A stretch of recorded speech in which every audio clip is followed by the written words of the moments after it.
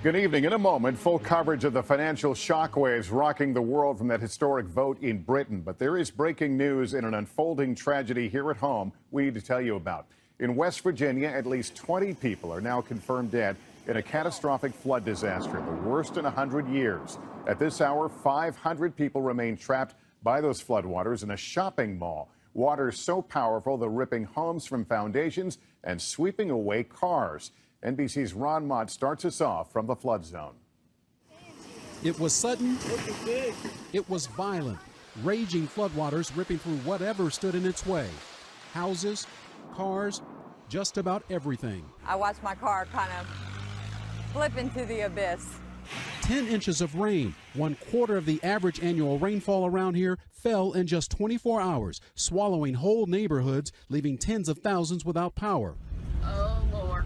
I just watched 3 houses go down the river, just floating right down and then crash.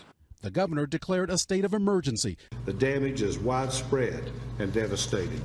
Deploying 500 National Guard troops, the death toll rising through the day. This was supposed to be a quick trip. Yeah. Yes, it was. And it turned into what?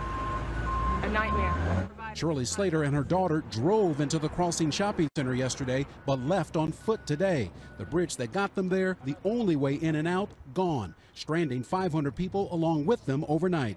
I know we're a whole lot luckier than a lot of people. So, hey, thank God we're all right. Also flooded, the famed Greenbrier Golf Resort, normally picturesque, now a muddy mess. Pro golfer Bubba Watson posting a video and photos on Twitter. Tonight, as floodwaters recede, the cleanup continues, and a new escape route is carved on a hillside outside the mall. Another long night ahead for many hoping to get home soon, if home is still standing. Now, the people who did not scale that steep hill on the backside of this complex are stuck here for a second night. The fortunate ones have a room at that hotel. Those who aren't so fortunate will have to sleep in their cars or the Kmart or the Kroger grocery store. Officials had planned to put a temporary bridge across this span here, but they say the road is still moving. It's too risky. Lester? Boy, that is quite a scene. Ron Mott, thank you.